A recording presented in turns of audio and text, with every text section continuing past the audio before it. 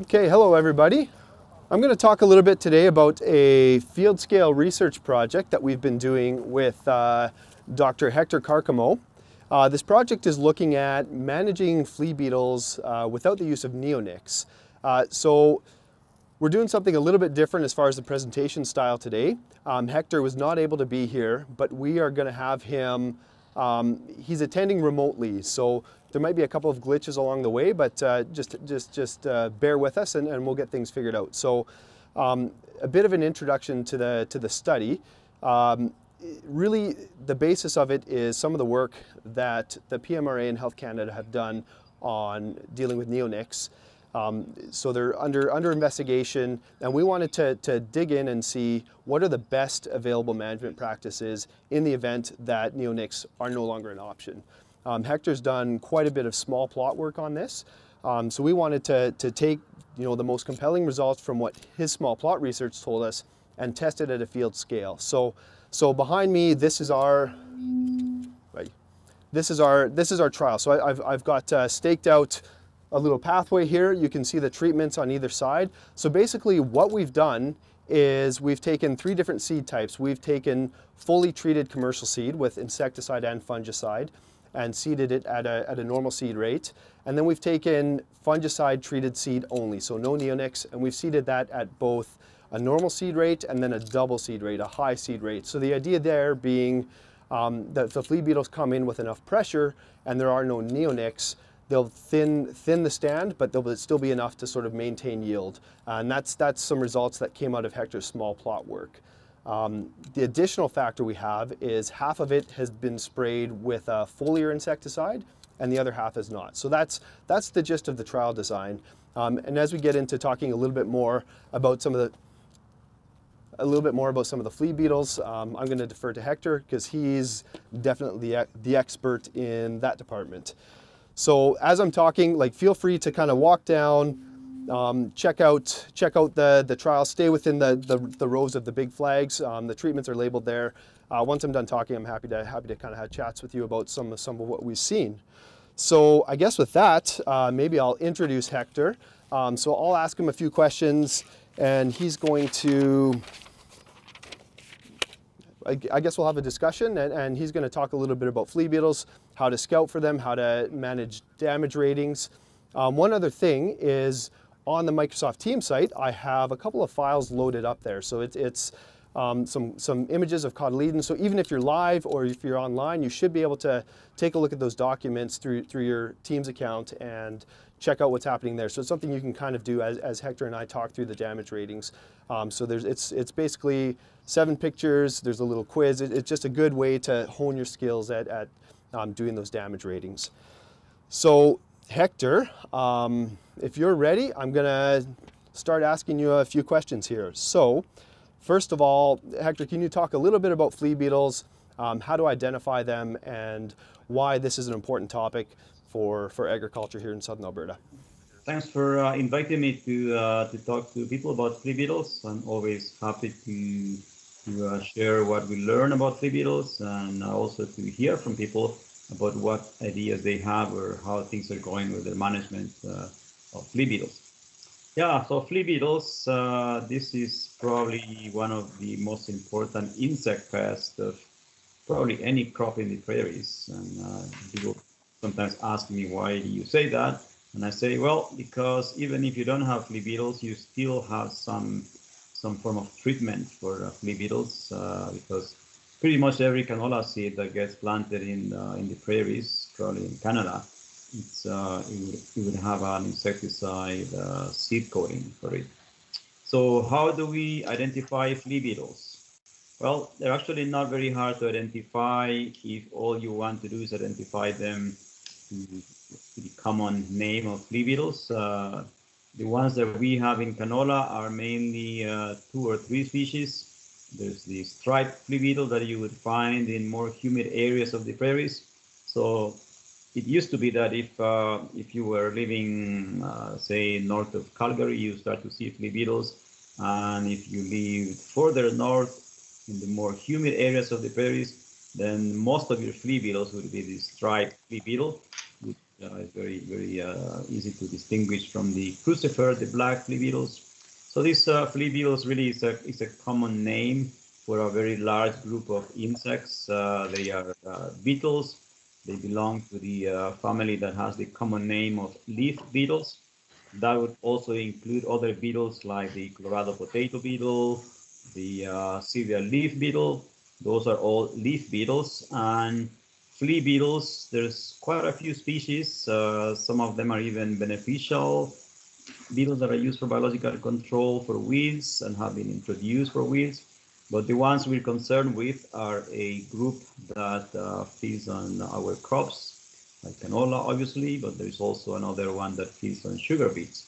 And these beetles are quite small. They're only about 3 to 4 millimeters, somewhat, I guess, oblong, a little bit round in the abdomen. And you can very easily distinguish them from other beetles because they have very thick thighs, we could say.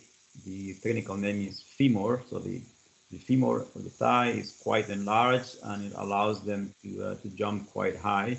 So it's pretty easy to distinguish them.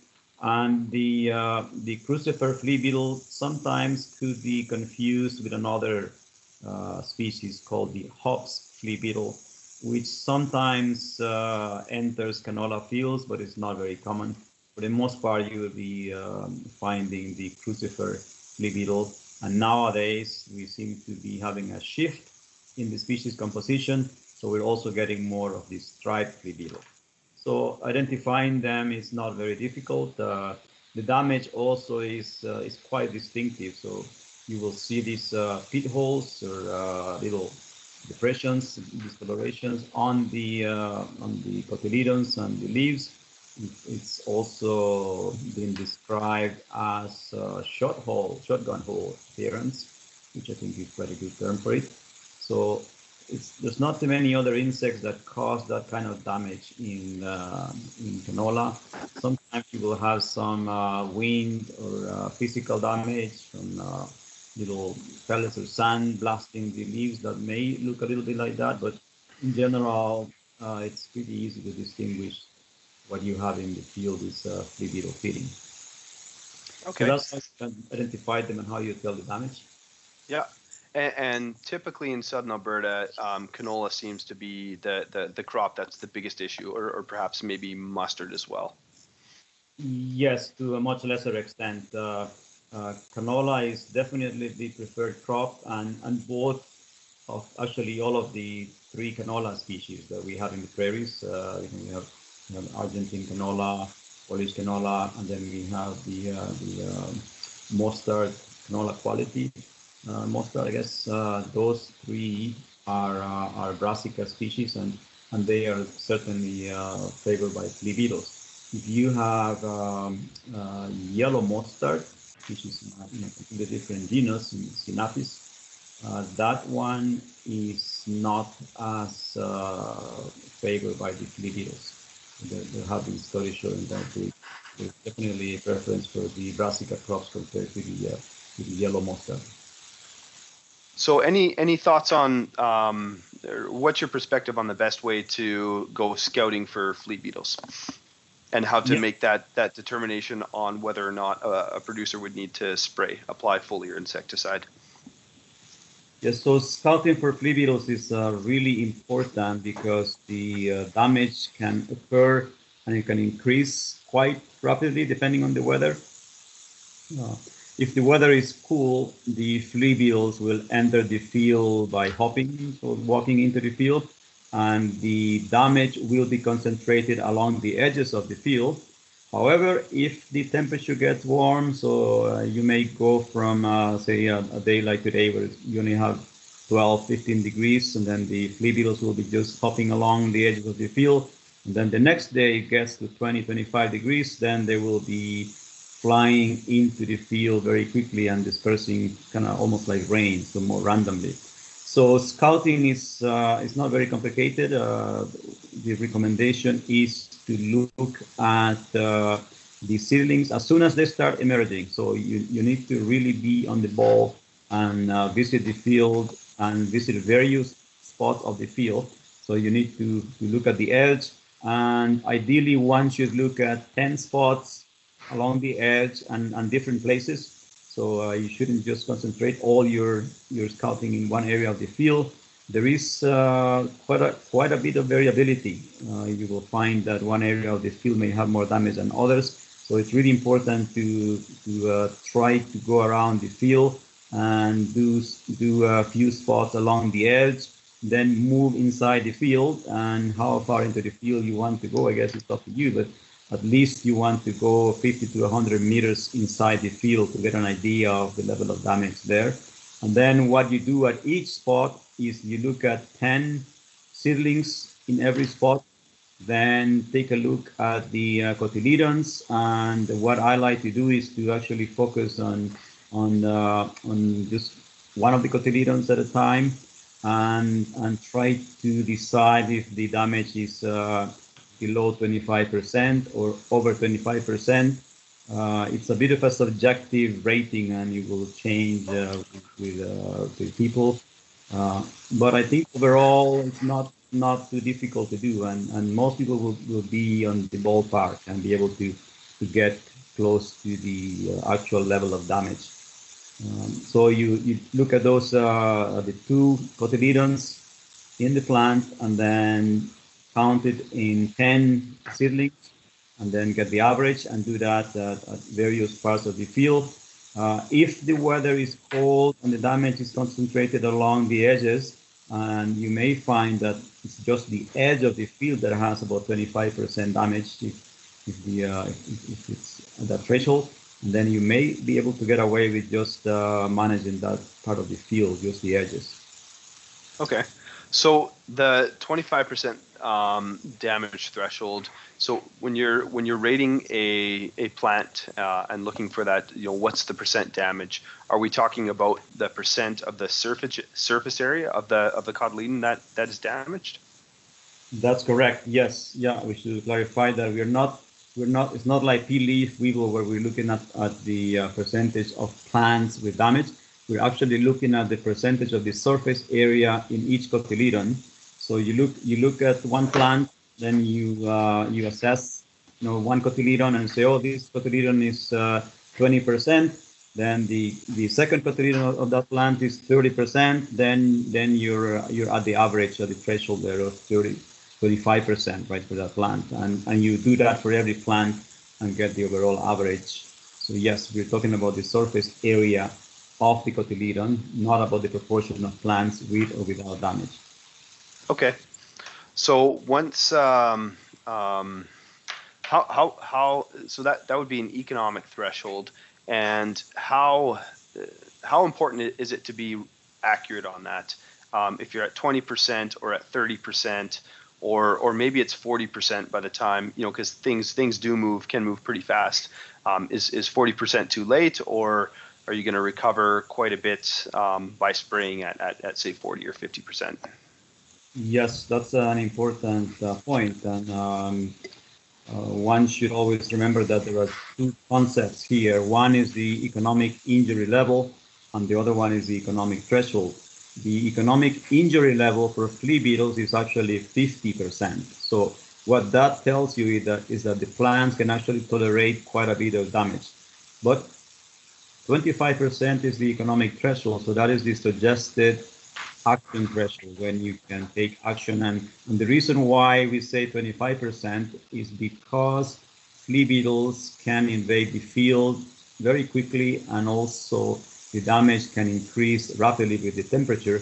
So by the time you actually get to spray the field, the damage could very well be between 40 and 50%, but you are still expected to have some economic returns, even if the damage level is over 25%. That's a good point to remember, yes. Okay, so I guess to summarize, if the damage levels are beyond that 25%, it's probably still worth spraying. You just may not still recover that full yield piece, but the crops will recover.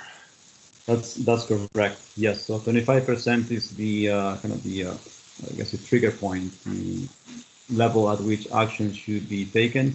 and it's quite possible that by the time you do spray, that the damage can be over 25% because they're not going to stop eating just while you're waiting to get the sprayer ready. But you still are expected to have an economic return at that level. Okay. Can you comment on some other control measures? And this will tie in a little bit to some of the work that you've done with Farming Smarter, as far as seeding rates and foliar applications, etc. Right. Yes. So, are there any alternative methods that one could use to reduce the risk of flea beetle damage?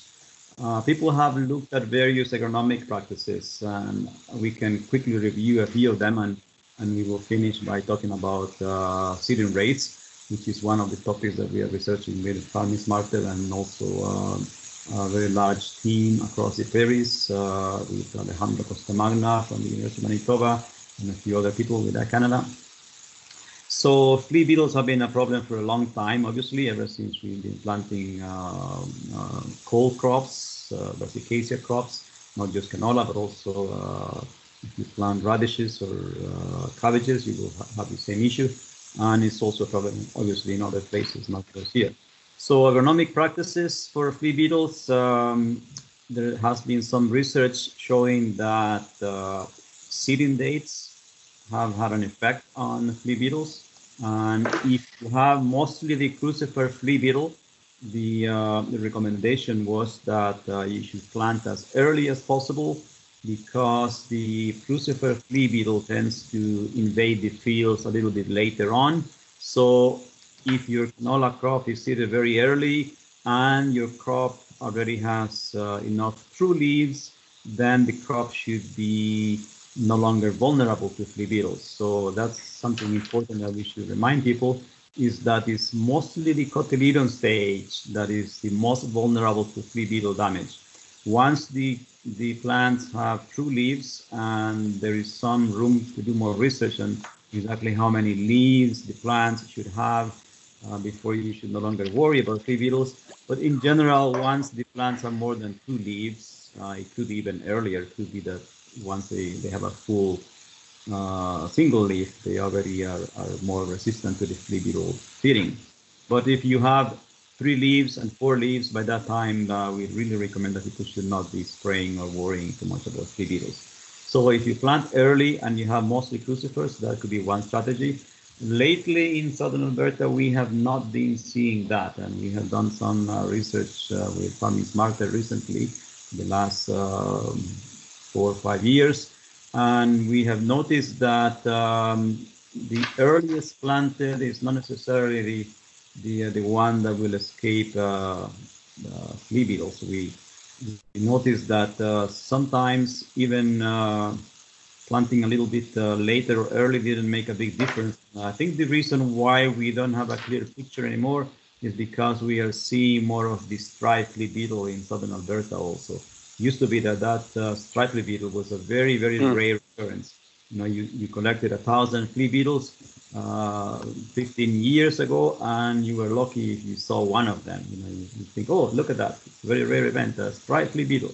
That's no longer the case. It looks like we're getting closer to 15, 20% of the population, or the individuals that are flea beetles are now represented by this striped flea beetle. So that seeding date effect seems to be disappearing. So we can't really recommend with much certainty anymore that that seeding very early will help you to escape the flea beetles, and that's because this striped flea beetle seems to be waking up earlier. Well, it always has. In the northern areas, we recommended people to seed late, which was not really a very good strategy to plant canola and get higher yields.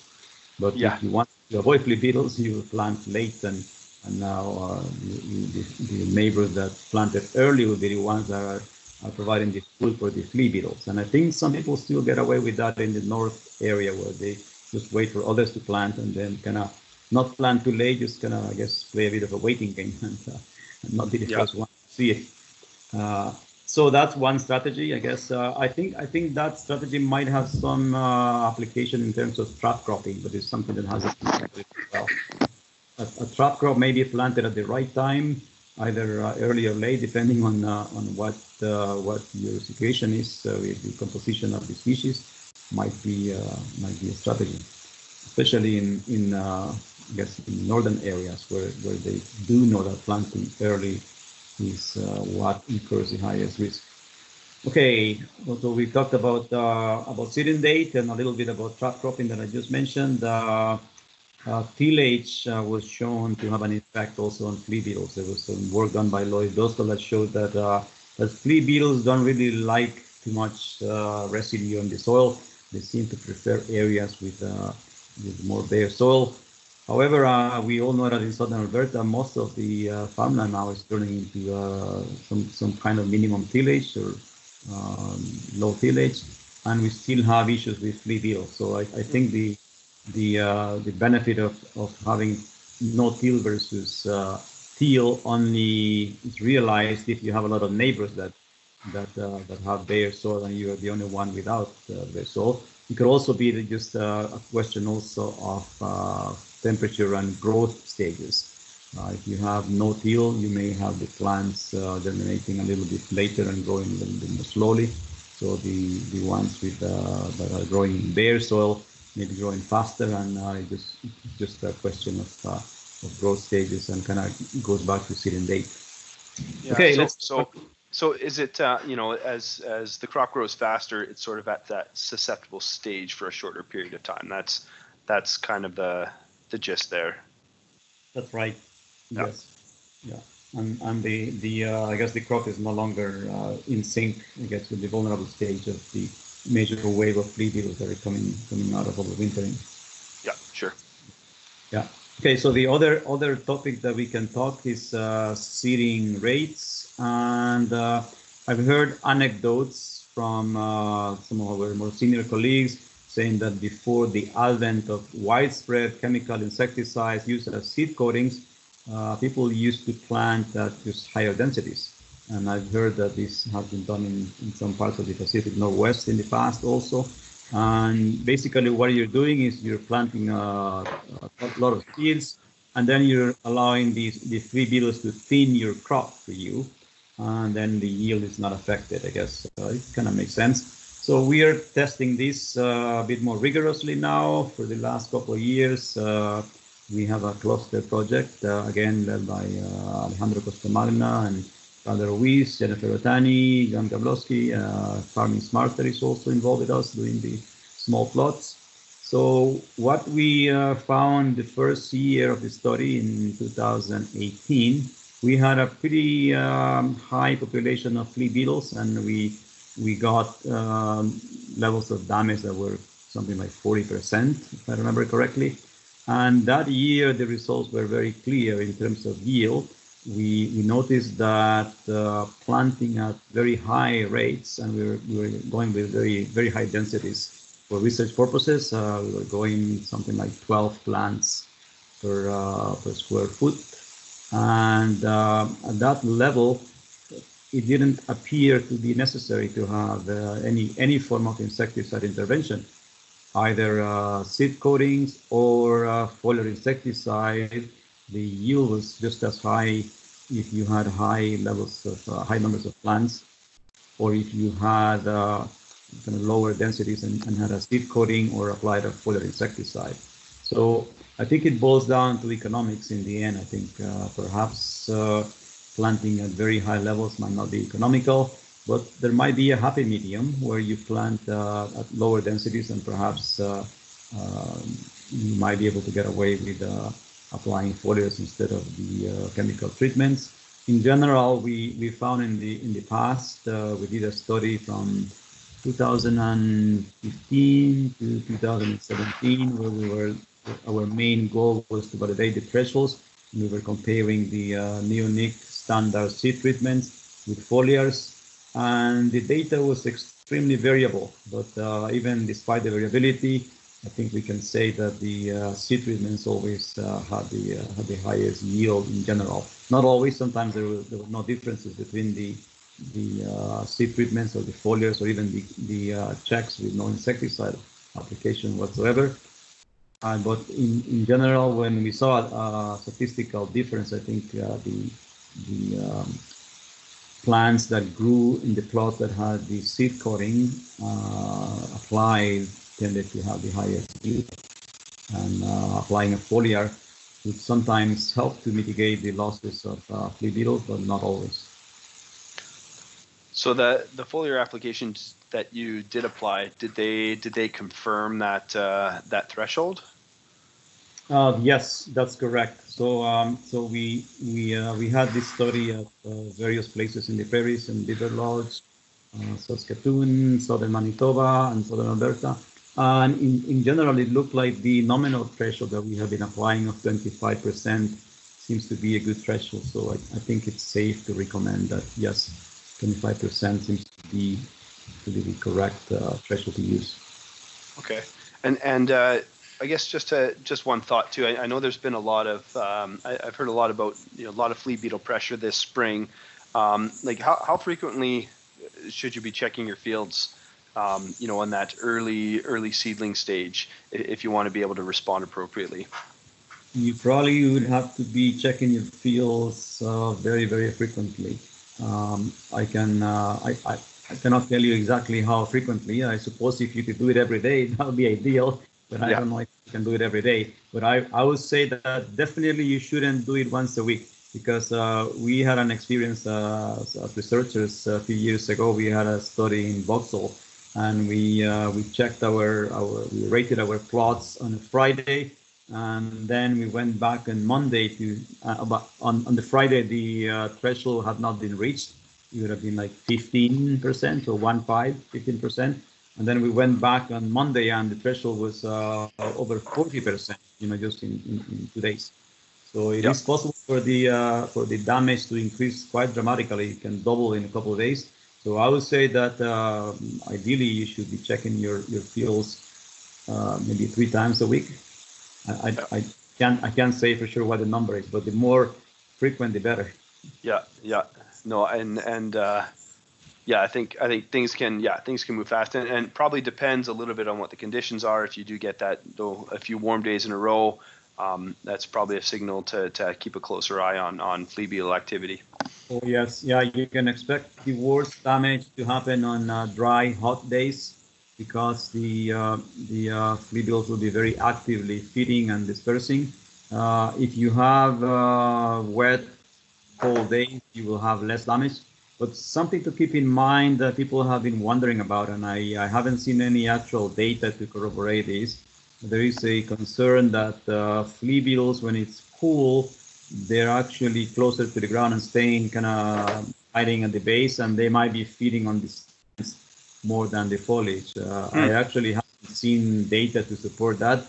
It's just a comment that people have made, and I think there are studies now happening to look at the interaction of temperature and the behavior of the striped flea beetle. I think that seems to be the main one that seems to be concerning people. So obviously, if a flea beetle takes a bite out of a cotyledon, it's not going to be as harmful as a flea beetle taking a bite out of the stem, right? If you take a few bites and destroy the petiole and the entire cotyledon is gone, then obviously you have a much more serious issue for the plant. Sure, yeah.